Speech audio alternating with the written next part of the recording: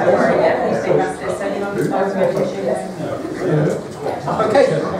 just a really, really warm welcome to you all this evening, and thank you ever so much for coming. This is the first of our, what we call Curious Cow Talks that we've held under a new division of Halton Tennis Centre, or what is now becoming Halton UK, called CHILDS, which stands for, as you well know perhaps by now, the Chiltern Institute of Learning, Development and Sport. And we at CHILDS, if you like, we have an objective, and the objective is to help individuals, teams and organisations win. And John is going to talk to us about our definition of winning, because winning really requires some definition, or at least calibration according to circumstances.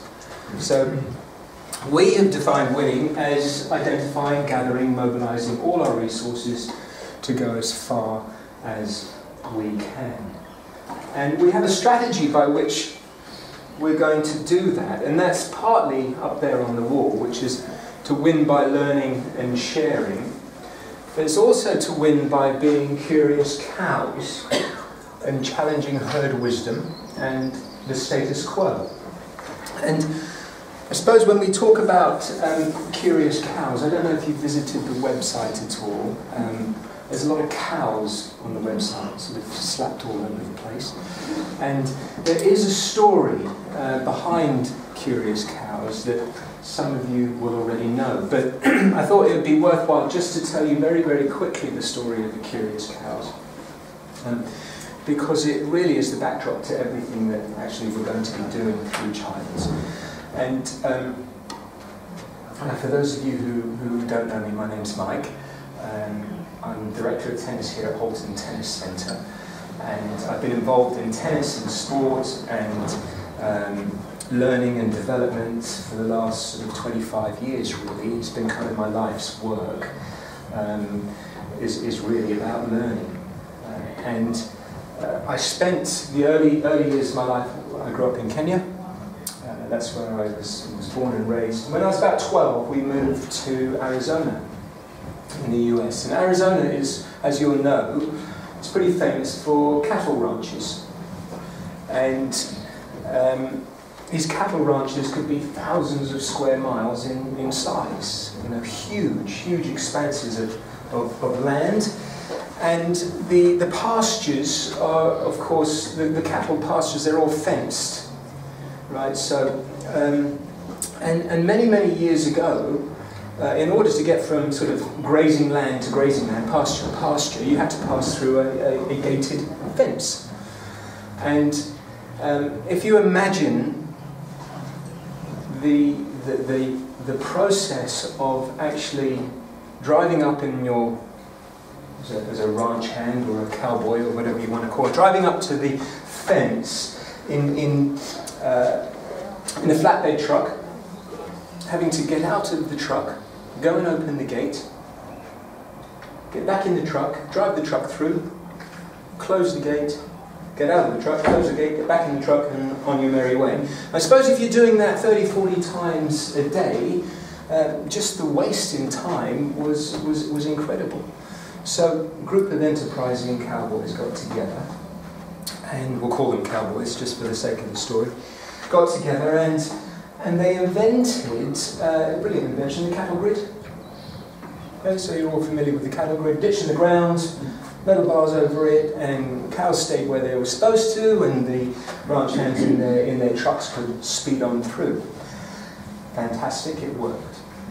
There was a problem, however, and the problem was that at 60 miles an hour, of course the cowboys are full of ego and, you know, young guys racing through 60 miles an hour, hell on the suspension, hell on the cargo, hell on the passengers, cost an awful lot in garage bills. So, same group of cowboys got together again, and they thought, well, what could we do? So they ended up with, actually was quite a brilliant idea. They ended up filling in the cattle grids, tarmacking it over and painting yellow lines across. Cows aren't particularly smart, so why wouldn't we? We can race through in the trucks, the cows will stay where they are. Brilliant. So this is what they did, and it worked. Don't know if you've passed across these before, but it's fantastic. Rachel, you're looking disbelievingly.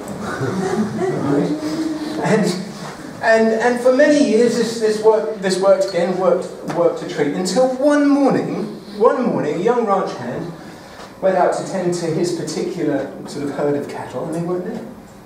And he discovered them 2 or 3 miles away in a new pasture down by a river, grazing happily away.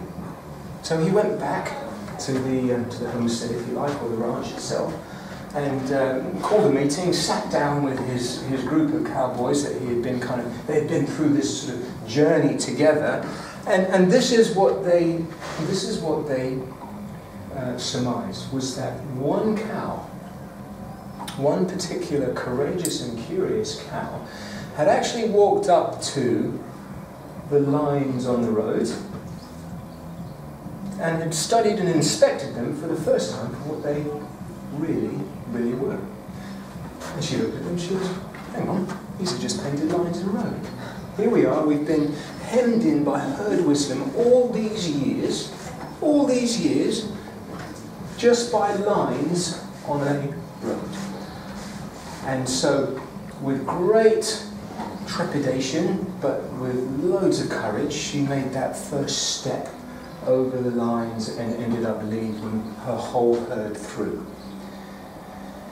You make of the story what you will. It may be true, it may be false. Okay? But that is the story of the curious cows, and that's one of our strategies by which we are going to really work on our objective here, is by being curious cows, by looking to learn and to share, and challenging herd wisdom, challenging what we might perceive as the status quo.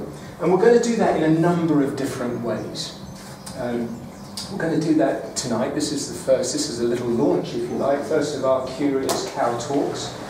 So we're going to have one talk a month. Next month we're going to be listening to a guy called, and this is no lie, a guy called John Bond. And John Bond is a Typhoon pilot in the RAF. Right? He's going to be coming to talk to us about preparing to handle pressure. So we're going to have lots of different people coming in, listening, learning, talking, sharing ideas, sparking curiosity. So that's one thing we'll be doing. Another thing we'll be doing is something called our Eupsychia Days. So many of you will have heard of euphoria, meaning a good feeling. We kind of refer to Eupsychia as the good mind. Right? It's not a real word, it's made up. But over the last few years we've done a little bit of work with a number of different organisations like Lane 4, the Youth Sport Trust, Aylesbury Grammar School, in and around high performance teamwork, attitudes and behavioural work, that type of team building type of days. So we're going to continue that work through Childs. So those will be our Eupsychia Days. We're holding various workshops. We've had some sports-specific ones already, but we'll be doing in October. We'll have a specialist in to talk about momentum, and he'll talk about momentum in sport, but he'll also talk about momentum in business and momentum in your own personal lives and what that means. So that's the type of agenda that we have at Childs, and we have this, obviously, what we feel is a fantastic new room. My brother in the back there, Stephen, he is going to be leading the conference business, so this room will be hired out to externals for conferencing, for meetings, all of that type of thing. We'll provide wonderful food, refreshments and service, so if you're ever thinking about needing to hold a conference or a meeting or anything like that, Steve is the man to talk to. So that's my little plug. But really what we're here to do is to listen to John tonight. And actually for the last, well, we wouldn't be here, and I certainly wouldn't be here in this position if it actually wasn't for John. I've never met anybody who is more passionate about learning, sharing, growing, developing. And he has a huge amount of experience, and I've been incredibly lucky over the last 12, 13 years to be really mentored by John. And he has an awful lot to share. and I'm sure you'll really, really enjoy listening to him this evening. We'll talk, or John will talk for... We often have to actually, shut him up at some point. 2 or 3 hours. But John will talk for half an hour or so. We might have some discussion afterwards, any questions, and then we'll stop for the evening. But again, just a very, very warm welcome. Thank you for coming. Do appreciate it, and hope you enjoy the evening. Right, well, I think I'll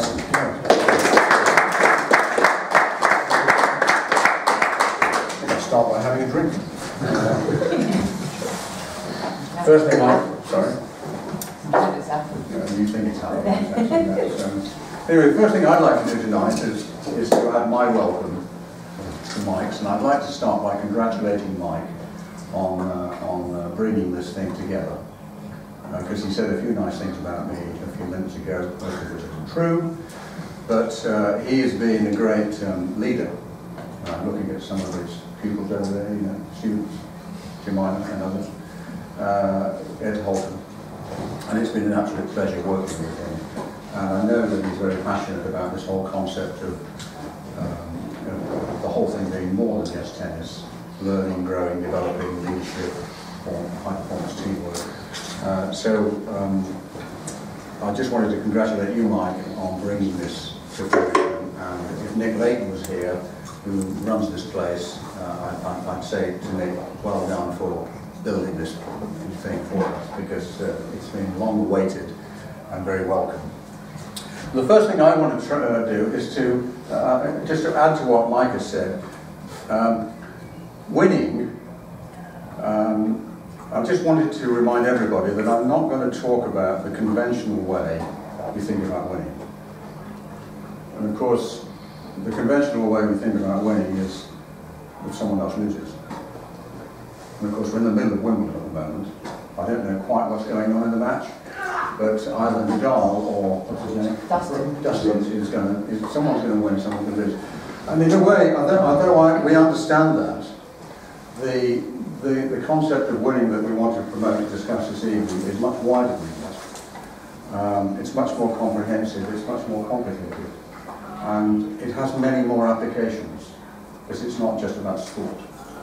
We all understand winning and losing. We all got up early this morning to hear that the England football team had lost, and the reason for that is someone got 2 goals and they only got 1. So this is all about attitude, thinking, and I guess thinking about it for a minute, the best way of describing your opponent, when we talk about winning in the ways that I'd like to discuss with you tonight, is yourself. You are battling with yourself. You're battling with yourself to see things differently, as a result of seeing things differently, do things differently. And the biggest problem is the mental map that we have around our thinking, the way we should be, and our experience. Because we tend to always go back to our experience. And it tends to be backward focused, what we've always done, what we did in the past, our experience from the past, and we don't spend enough time challenging the status quo and thinking about new ideas for the future. So that's a kind of little bit of an introduction to the conventional winning and losing, which we're all very familiar with, and the kind of concept that we want to discuss this evening. Now, I went to a talk a few weeks ago, and I was chatting to someone there. And he told me a story about a talk that someone had given on a very interesting subject. And he wanted to listen to this guy, but he got stuck in traffic. And he arrived just as the speaker sat down. Just as the speaker sat down, he arrived. So he went to the back of the auditorium and he said to one of his mates, "Damn it, I missed it." What did he say? What did he say? And his friend looked at him with a kind of weird kind of glare, stare, blank stare, and said, "I don't know. I can't remember." So he'd listened to this person for 30 minutes, but still couldn't remember a single thing that just came to mind. Now, I don't want that to happen to you. That would be a total waste. And I don't believe in waste. So what I'd like you to do is, if someone walks in that door at 9 o'clock and they've missed this fantastic opportunity of listening to me go on, this is what I want you to tell them. I want you to tell them that John talked to us tonight about a new definition of winning, which we thought was really interesting, and we want to become students of this definition. And it was designed by a new organisation which is really exciting, called Childs. I want you also to say that he shared a story with us, or some information with us, which he phrased, winning by starting with why. Winning by starting with why. And finally, he also talked about winning by reinventing and recreation. Got that right? Susie, you remember that? I'll be coming back to you later. So that's what I'd like you to say if someone turns up late. Let's go back to this for a minute. Identifying, gathering and mobilising all our resources to go as far as we can.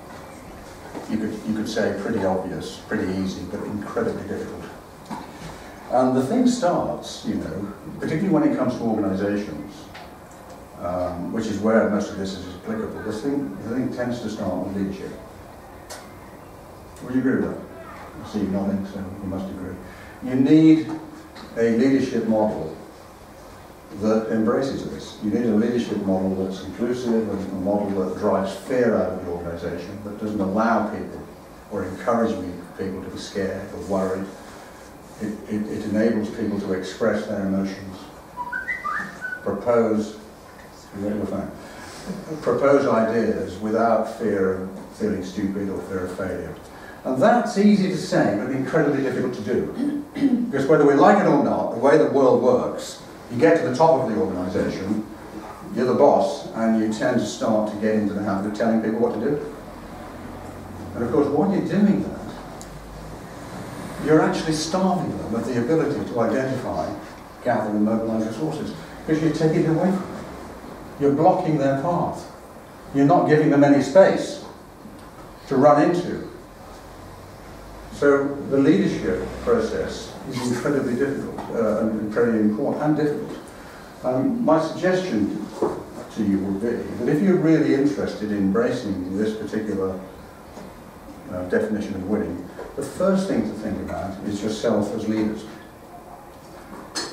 and to become students of leadership. Because if you do, you'll find it fascinating. It's very, very interesting. It's relatively easy to do if you get it right. And you'll find that you'll have more time to yourself and you'll get better results. And you'll find that your organisation somehow becomes empowered. And instead of having to figure out the answers to all the questions, the problems, you'll find people coming to you with proposals and ideas and increasing the resources that are around us. I'm going to talk a little bit more about that in a second. Now, the other thing to mention briefly before I move on is, if any of you do become students in leadership, I can thoroughly recommend this book by a chap called Alistair Campbell. It's called Winners.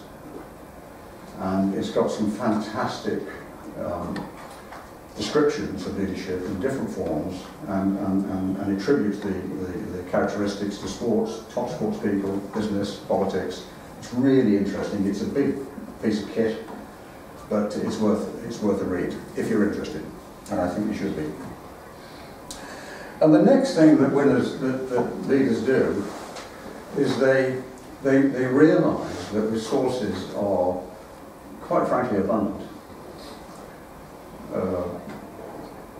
Often managers, people who are managing static situations, see resources as rather restricted, rather limited, and they get a bit worried and concerned about that. Whereas when you get into a situation where the leader is fostering high-performance teamwork, for example, then suddenly resources seem to be in greater supply.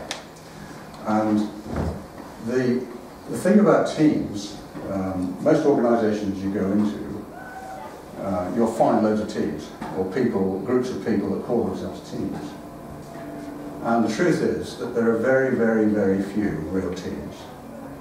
They're fundamentally groups of people who have got separate agenda, meeting every now and again to discuss various subjects. I see a little bit of nodding going on here. And the reason for that is no one has really studied the qualities, the characteristics of teams. And it boils down, as usual, to language, to attitude, to all sorts of things that are very obvious to you, but unless you actually practice the concept of teams, you won't ever have a real team or a high-performance team. You'll think we have a team, but in fact, you've got a group of people who don't have a common goal. You'll have a group of people that talk to each other in a particular way which is not terribly helpful and creative. The wrong language, and therefore the wrong results. The best way to, what we do at Halton, to demonstrate the importance and impact of teamwork, it's a silly little idea that one of the guys mentioned. Some of you will know this a few weeks ago when we were having a session.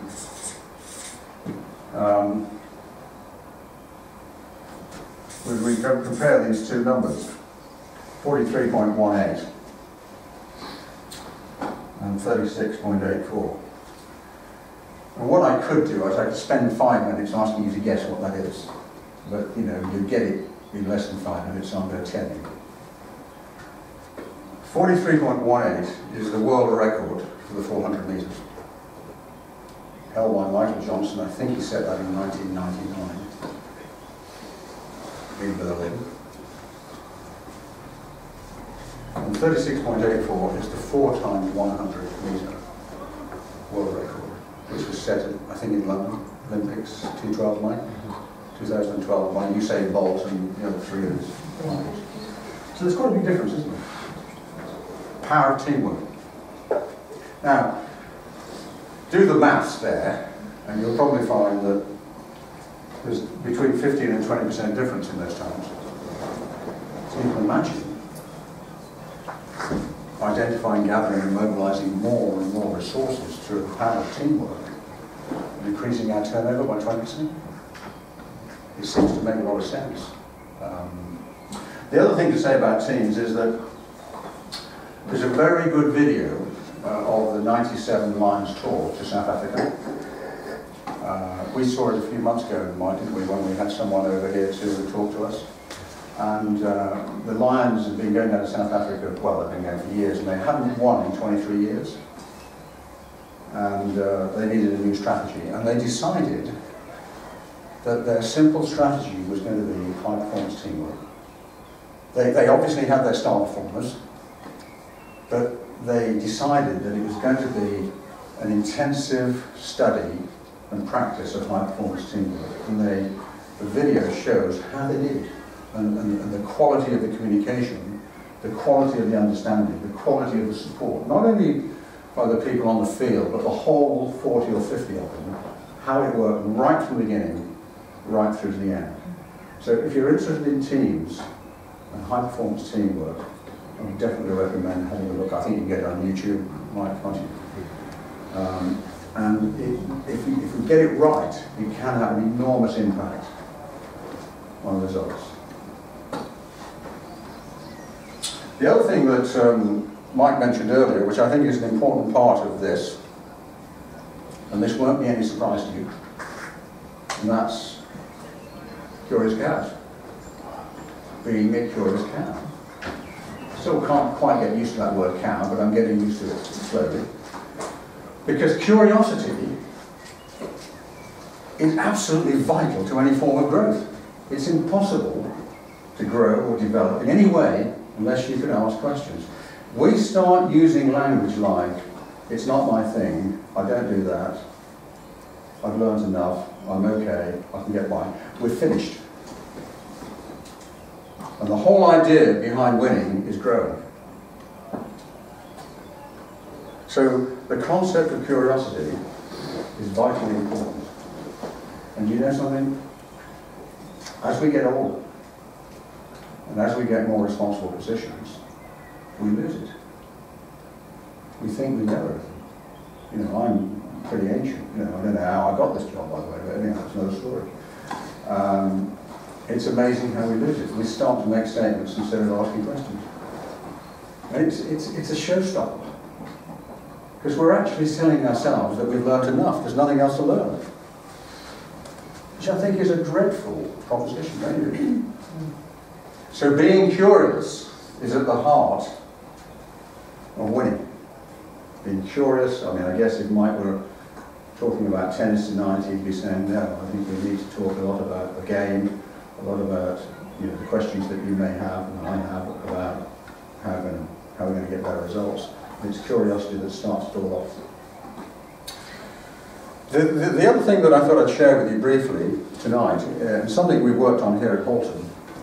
And this isn't a plug for Halton because I've worked with quite a few organisations over the years, including running a large multinational with a few billion turnover and about 7,000 people. And so I mean, it may look as if I've spent all my life here, but I did actually do a few other things and they were quite enjoyable. What we did years ago, I met a chap called Larry Wilson in the US who talked to me about a concept that he had called playing to win. And I thought, being typically British, learn to learn here, you know, learn to learn here. And he persuaded me to stay on. I was at a meeting in the US and I wanted to get back home, but he persuaded me to stay on and go down to Santa Fe in New Mexico to learn about his thinking around playing to win. And you know, there's a 3-day experiential learning program that we all did, which, you know, I won't bore you with, but basically meant starting off by scaring you to death and then having a discussion about what happened to you. But this guy was very influential to me, very important, because I was taking the company through an important phase of change. The company that I ran made these things, carpet tiles, amongst other things. And the guy that I worked for, who was the founder, decided that he wanted us to change the thinking, change the vision, from being the first name in commercial interiors globally to being the first name in industrial ecology, to being the first organisation to show the entire industrial world what environmental sustainability was in all its dimensions. Quite a tough task. So I needed something. I needed some kind of philosophy to help make that transition. And by the way, we still had to stay profitable, keep the shareholders happy. And this guy, Larry Wilson, helped me. And he helped me by teaching me about learning, teaching me about the 2 basic games that we play in life. Because I'm an accountant, you see, so when my boss said to me, I want you to make this organisation environmentally sustainable, I immediately said, typical, can't do it. I'm an accountant. I can add and subtract, but that's it. I'm limited by that kind of limited belief. I don't understand all this stuff. But Larry helped me, and he helped me by saying, look, John, the thing is that you're playing the wrong game. So I said, what game am I playing? He said, the game that you're playing is playing not to lose. You're playing a game that's based on your experience, and you keep going on about the fact you're an accountant, which I admit is a pretty nasty thing. But you keep going on about hypocrisy. You keep telling me what you did. You keep repeating the patterns of the past. It's all irrelevant. We're talking about the future. We're talking about a new model. And he taught, by going through this process of learning to play to win, which is simply about this, growing, learning, developing, grasping discomfort to grow, all those kind of phrases that we got familiar with, seeing resources as abundant as opposed to very limited, being more creative, taking more risks, failing fast, and learning from those experiences. That was all what it was like. And we had to do that because there's no way we could have made that journey to environmental sustainability without making loads and loads of mistakes. Had we continued to play the old game, playing not to lose, which is repeating the patterns of the past, looking back, being very fearful, fear-based thinking system, we would have never made any progress at all. Now that particular company, even though it's relatively small by world standards, a couple of billion turnover about, I think it's slimmed down a bit now, and it makes these silly things called competence. It's one of the most admired companies in the world. People want to do business with them because of that. And that's where I found playing to win. I'll get commission on this one. Recommend this. It's an interesting book. We've used it here, Mike, I believe earlier, and it's worked very well. And it's all about a kind of culture of growing, culture of learning and developing, and it's very much in line with this particular definition of winning. Okay. Right, so that's that. So that's that bit about this. Now let's move on to what I said that I'd talk about for a while, which is winning by starting with why. Now, how many of you listen to the TED Talks? 1, 2, 3, 4. All right. Oh, that's good. Because some time ago,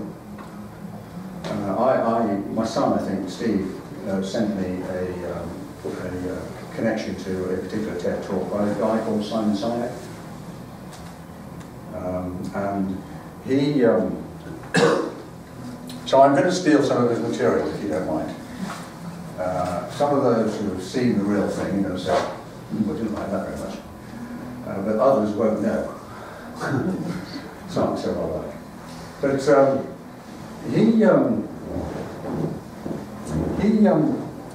he starts his talk by saying, how to explain when things don't go quite the way you assume they should go? Or, better still, how do you explain when some people have the ability to defy all the assumptions and get the kind of results that seem amazing? Why, for example,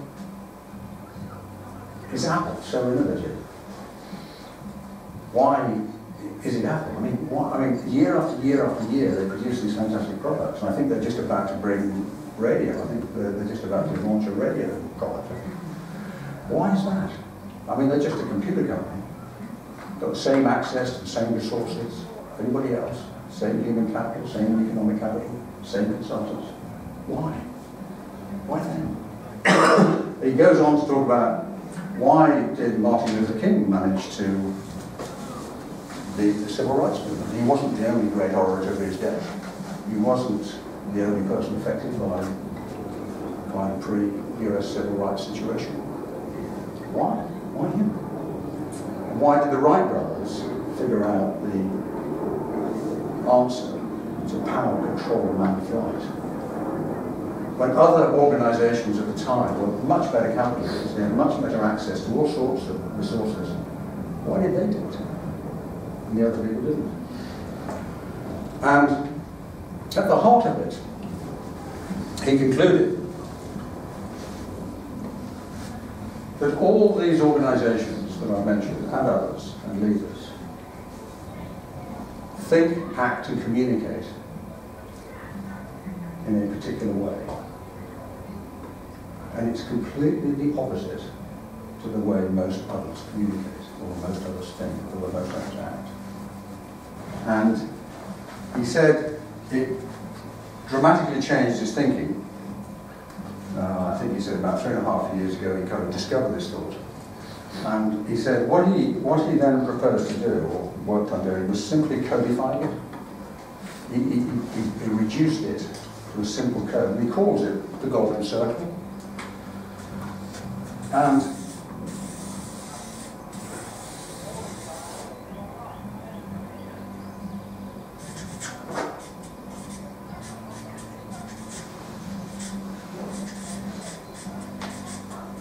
it's probably the most simple idea in the world.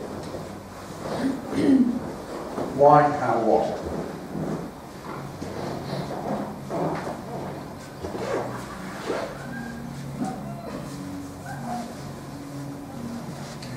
Everybody on the planet, every individual on the planet, every organisation on the planet is what they do. We're a tennis club. We've got 16 courts, a few coaches, we teach people to play tennis. Few of them know how we do it. Special technology, special IP, differentiation. Very, very few are small. And when I say why, I'm not talking about profit. That's a result. I'm talking about what we believe in. What's our cause? Why do we get out of bed in the morning? Why do we care? So it's something different. And he goes on to explain that most of us don't think about why. We describe everything we do in terms of the what and the how. So, if you imagine Apple, again, using Apple as an example, the typical message from Apple would be, we make great computers. They're beautifully designed, user-friendly and easy to use. Want to buy one? Doesn't sound too tantalizing, too inviting. But the way Apple really communicate, starting the other way around, from the inside out, they start by saying, we believe in challenging the status quo in everything we do. We believe in thinking differently. How do we do that? We do that by designing beautiful computers, easy to use, user-friendly. Want to be our partner? Totally different message. Totally different message. Same content, but totally different message, just simply by putting it in a different order. Because fundamentally what we assume, if you think of it the other way around, we say, this is what we do, this is how we do it, buy our product. The great thing about this is that we attract people who hopefully believe in what we believe. And we start to be able to do business at a higher level. I'm going to come to that in a few minutes. I don't know whether any of that makes any sense to you. I see a couple of people nodding. But the interesting thing about the Apple example is that his proposition is that people don't buy what you do, they buy why you do it. And because of that, and because of this system of communication, we're very comfortable buying a computer from Apple. We're very comfortable buying an MP3 player from Apple, or a iPhone, or maybe a few other things. Because we have developed a relationship now with Apple that's stronger than just the product, what we do. So his proposition is, people don't buy what they do, or what we do, they buy why we do it. And that is a simple example. If you take the Halton situation, which we know reasonably well, a few people from the Halton here, if we were like any other club, we would say, we're a tennis club. We've got 16 courts. We've got a few coaches. We organise social tennis on Tuesday night. Join the club. Here's your money. That would be it. And that's how most tennis clubs, is that right, Aidan? That's how most tennis operate. So sounds about right, doesn't it? Not terribly exciting, not terribly inviting. What we could say, and what we do say, I think, is we believe in changing the way British tennis runs and operates. We actually believe in something called the complete tennis experience, which means we have to recognise that we have to ask our customers what they want, as opposed to assuming. We also believe in what you see when you come through the drive. We believe in each individual in talented, each individual, different, but all valued. A totally different starting point to the conversation. How do we do that? We do it by asking questions, we do it by finding out what people want, we do it by creating a model where Terry and I can play at this club, as Golden Old is. He's slightly older than me. But at the same time, we can have an academy with high-performance kids, with Katie Dillon and others. We can play team tennis, we can have grumpies, we can have this. We believe in that integrated model. And it's on the board as you walk in. And to do it, we have to accept that everyone's view of the complete tennis experience is different, and we have to be curious cats, and we have to have the courage to ask people, and then we have to have the creativity to create products that are going to satisfy that demand, as opposed to just selling them the same old membership. So that's the concept of why. I would suggest to you, if you're running a business, Jim, we were talking about this earlier, if you're running a business, start with why. And there's no doubt in Synec's mind, and in my own mind as well, that the great leaders who can inspire action start with why. Okay, so that's the second thing you've got to remember. I'll be coming back to that in a minute. The other thing I promised to talk about was winning by reinvention and recreation. And I need a prop to do this.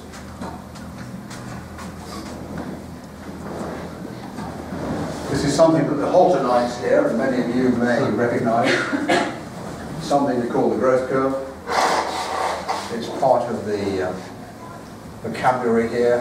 There aren't many weeks go by that I don't mention it in some form or another, because I believe strongly in it. It's a bit of research that took place years ago into companies, organisations, teams, institutions, and it's the study of what happens when we start something out, the formative phase, what happens when we get into what we call phase 2, the normative phase, and what happens when we hit the wall. You know, we're doing more and more work, we're working harder and harder and harder. Rob's nodding as I'm telling him this story because he's heard it before, and we're not getting the results we used to get. Typical organisation. So we have to make a decision about what to do. And most of us, because we're fundamentally wired into playing not to lose, the general view is that we go back. And we go back to basics. And in some respects that could work. But most of the time it doesn't, because the landscape has changed. Competition has changed, the market's changed. So we have to kind of work out how to handle this situation where we've come through phase 1, we've got into phase 2. The purpose of phase 1, the aim of phase 1 is to get out of it into phase 2, so you can kind of normalise the business. What typically happens is that the entrepreneurial flair in phase 1 is replaced by systems and procedures in place in phase 2, and the energy in the organisation starts to fade. It's not quite as driven anymore as it used to be. The management focus moves from lead in phase 1 to control in phase 2, and the thing starts to die. And of course, then there comes a point where we're all exhausted and we have to make a choice. And my proposal to you is that we enter phase 3, which is the reinventive phase, where we have to kind of look at things entirely again and reinvent the way we do things. The story I told you about my old company Interface, to some extent, is very similar to phase 3, because we were doing all right, making and selling this stuff, but we weren't getting the results that we hoped we'd get, even economically. So by reinventing the business around the concept of environmental sustainability, we actually gave it life and created a situation where it has and still is extremely successful. So that's reinvented. And there are one or two characteristics of of these three phases that I thought I'd just talk you through very briefly. If you think about, say, take the customer. Sorry. If you think about the customer, and we often tell the story here at Halton, you know, when we're starting out, we're totally dependent on the customer. In the same way that we're dependent on our next heartbeat to keep us alive, we're completely dependent on the customer to keep us going. And if Mike brings me, I'm a tennis coach, he's a chairman, brings me sometimes says, look John, I'd like a lesson at 9:15 on Sunday evening. I'd say, right, you're on. I'd be there at 9 o'clock, sweeping the court, checking the nets, and hopefully I would give Mike a very good lesson. Because of that level of dependency. Because I've now got the owner's eye. Unless I live or die by that customer. But what happens when we move on and we start to think about the kind of normalizing phase, we start to assume that we own the customer.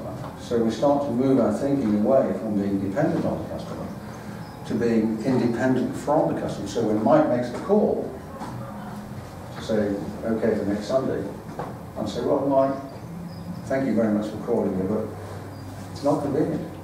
I might be able to fit you in at 10:30 on Wednesday morning.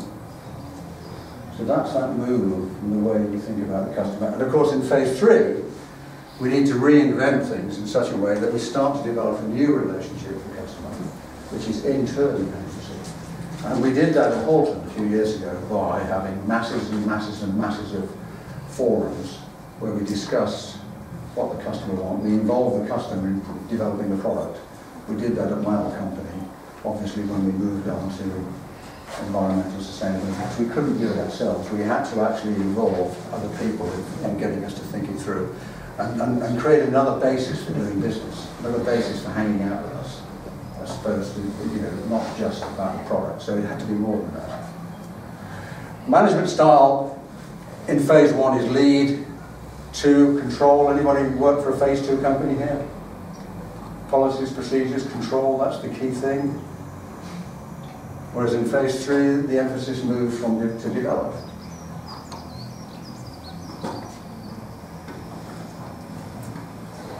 Measurement focus, star performance in phase 1. Phase 2, function and job description. Now, by the way, I'm not proposing that any of this phase 2 stuff is bad, because you need structure. We need function and job description to some extent. The problem is that it takes over. And it drives out all that entrepreneurial flair, drives out all that drive that we had at the beginning, drives away that attitude that we had in phase 1 to the customer. There's nothing wrong with it, but what tends to happen is it just completely takes over and destroys the energy, the curiosity in the organisation, which is why we need to go into the reinventing phase. The task in phase 1 is to invent, create. In phase 2, it's more or less to refine what we've already got. And, of course, in phase 2, it's to innovate and to recreate. This is the interesting one to me, having worked for a few businesses over the years. The goal, if you're starting out, your phase 1 goal is to get out of it. Because what you want relief. You want a bit more normality. You know, the stress is killing you in phase 1, you know, having this heavy dependency on the customer. So the goal is to get out of it. But when you get into phase 2, the goal is to keep it going. It's a bit like the LTA. Some people might say their main aim is to promote and improve British tennis. I'm not sure about that. That's my personal opinion. I think the goal is to keep it going. It's an institution that has its own need, apparent need to keep going. And I won't go into that in too much detail.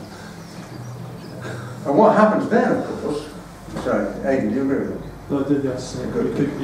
You can disagree with me anytime you like. So, and the problem here is, you see, you get a typical phase 2 organisation where you've got managers and senior people who have bust a gut to get into their management situation.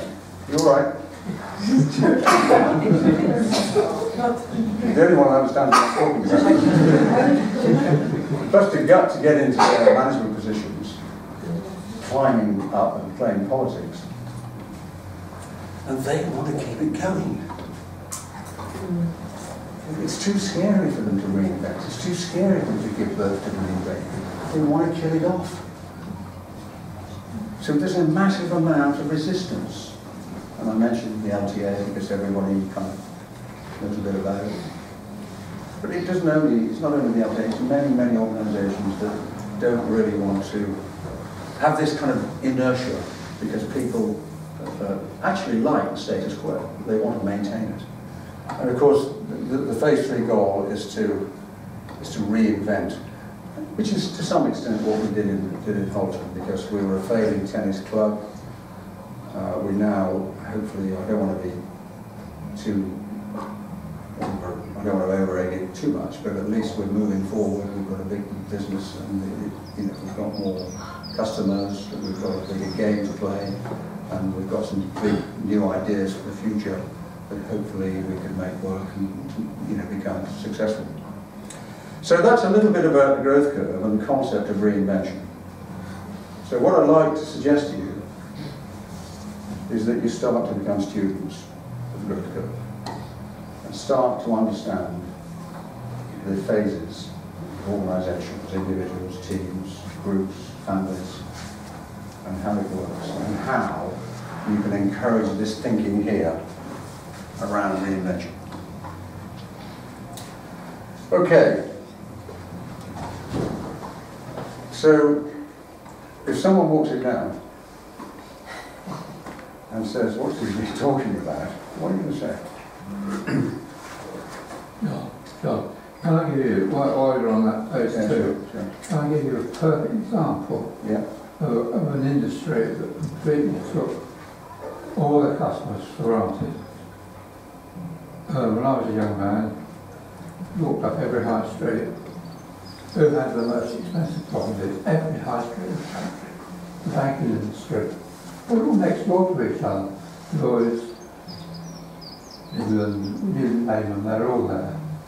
They're all doing the same thing. Except, well, they're thinking of their customers.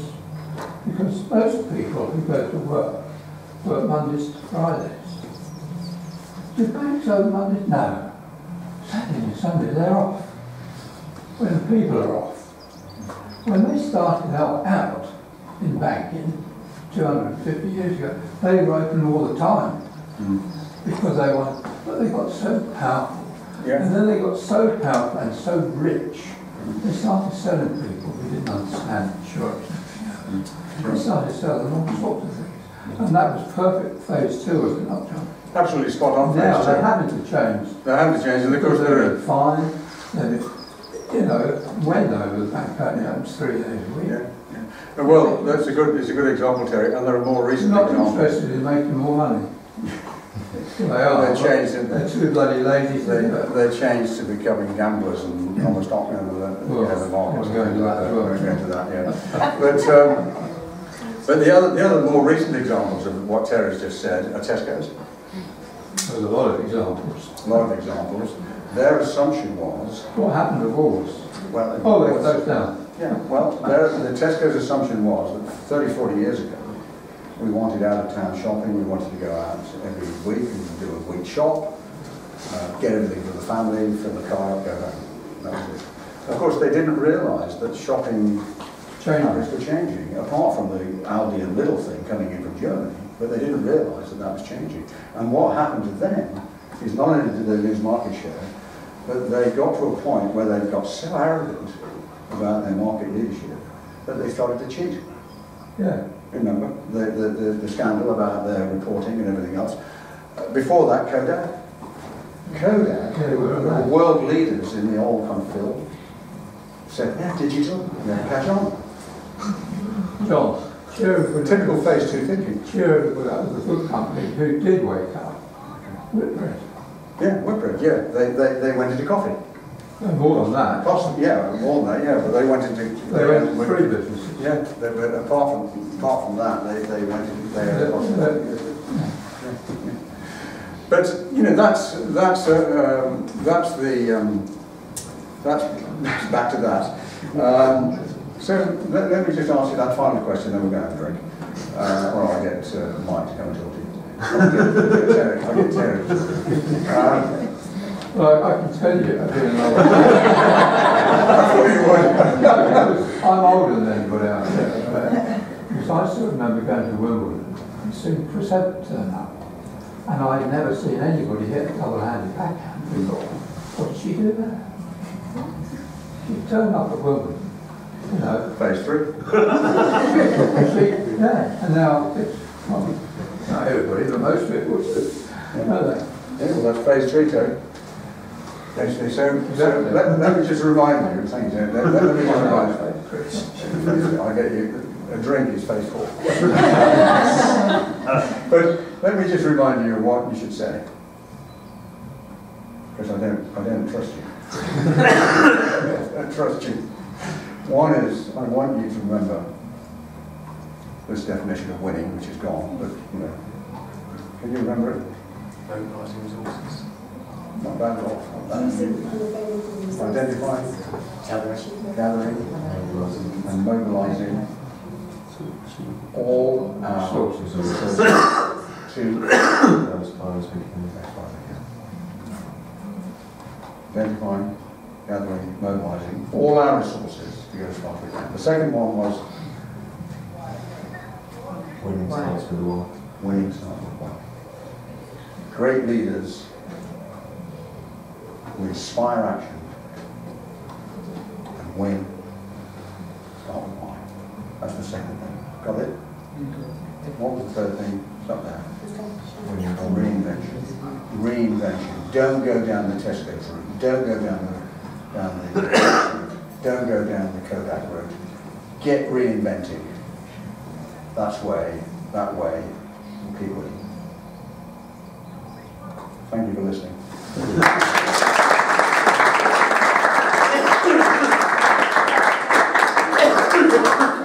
So just before we leave, I mean, there's a strong business emphasis here, but John talks a lot also about the growth curve with respect to us as individuals. And actually, we go through phase 1, phase 2, phase 3, and we can do that multiple times. And I think that's something that is worth just taking away, is that it's not only about organisations or teams or businesses, it's about us as individuals and how we reinvent. And we go through pretty similar sort of situations. And I just wanted to finish the night off really just with a very, very short story about mobilising resources. And I don't know if any of you are familiar with what happened on 7th of December 1941. There's your... Pearl Harbor? Operation Barbarossa. It was Pearl Harbor. It was Pearl Harbor. Right. So Pearl Harbor, as you know, 1941, 7th of December. Nick's been swatting up on this. You're very quick to the punchline. But it was Pearl Harbor, and of course obliterated pretty much the whole US fleet. Pearl Harbor did. You might have seen the film. And Churchill writes in his diaries about that day, and what he wrote was, spoke to Roosevelt today on the telephone, had a long conversation with him. Went on a little bit, blah, blah, blah, blah, and at the end of it he says, slept well that night. Slept well that night. And of course, why did he sleep so well? He slept so well because he knew that the US, he was no longer alone. And we talk about resources, and it's the resources that lie within us. One of the greatest resources that we have is our capacity to learn. Our capacity to learn and grow is one of the greatest resources we have. But also one of the greatest resources we have is our own attitudes, our own behaviours, the internal stuff. But it's also the external stuff. And what we're not very good at is asking for help. We're not very good at asking for help. And there's so much out there, there's so many people that we can actually go to and say, I need some help. We need to treat each other as actual resources and the external resources. But what he knew was that he was no longer alone because he would now have all the mineral, financial, military wealth of the US to go on and help win the war. So just to leave you with that little story, and just a big thank you to John. He's thought a lot about this, prepared a lot. This hasn't just kind of, although it looks like it's just off the cuff. He's done a lot of preparation for it. I really appreciate you all coming to what has been a small launch of our Curious Cow Talks. 31st, if you want to listen to John Bond, he will be here talking about handling pressure. That's something that might interest you. We're getting a lot of our athletes to come and listen to him. Will you be emailing that information out? Yeah, we will. We will. We've got your email now. We'll start. You'll regret that. So he'll be talking about preparing to handle pressure. That's something that we're all involved in various different ways, shapes or form, I imagine, whether it's parenthood, or whether it's business, or whether it's the sports field. We're going to invite a lot of our young athletes to that. So that might be something, David, we can get some of the kids down to. David coaches my son's football team. He's our manager. So is that like a free issue thing? Pardon? Is that a free attendance? Yeah, all our Curious Cow Talks are just, that's what they are, just free attendance. It's just to sign up. So yeah, it's just to spark curiosity, share ideas, get people together, and then we can flog a few of other things that we're doing whilst we're doing that now. In the end, we'll get your money. We'll get your money. Don't worry, you're going to be playing tennis. I'll just up my charges. But anyway, for the moment, stay around, have a drink, have a little bit more food. Thanks again, John. Appreciate it. Thank you, everybody, for coming, and I hope you enjoyed the evening.